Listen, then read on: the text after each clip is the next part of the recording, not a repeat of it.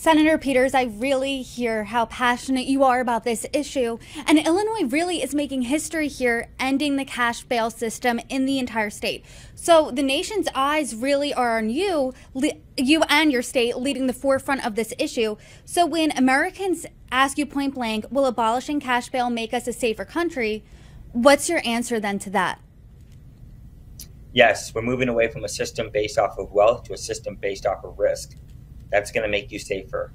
And if you're a domestic violence survivor or a sexual assault survivor, we move to a system that says if someone in your home is abusive or accused of being abusive, they have to be detained and prove that they aren't abusive to go home. That is a fundamental shift for the system and one built on safety. And my final question to you then is, what do you think is missing from the national conversation then when it comes to bail reform in general in this country?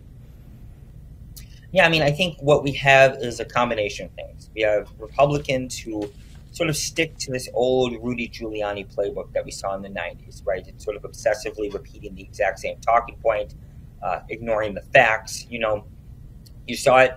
A Republican in my state spoke about victims, even though we have a bill that is victims' rights group centered. So we have that happening. And then on the other part, we have some Democrats who are, to be honest with you, cowards. They're scared. Instead of actually pushing things forward, they're so nervous about a relatively few right-wing Republicans that they try to hedge. And so what I say to folks is that in this partisan issue, you can't stand with January 6th Republicans who are going to be bad on this issue. We have to fundamentally shift how we do public safety in this country. And so whether you live in a rural town where you might face extreme violence and nobody tells your story, that's one of the key things about violence in rural towns. Your story is often erased, right? It is literally, people use it as a talking point and then they walk away.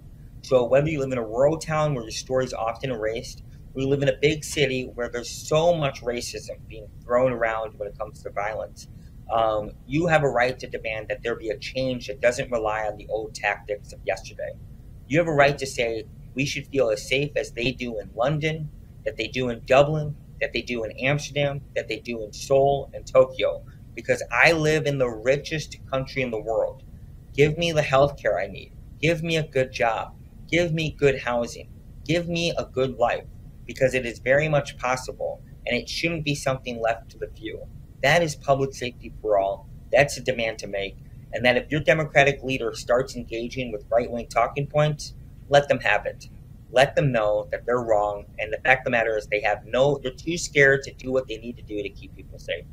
But that's my little rant on that. I think this is a bipartisan issue. I think that Republicans sort of swim in what I would say heinous and dangerous waters, and I really wish they didn't. And I think that too many Democrats are too scared to actually call that out.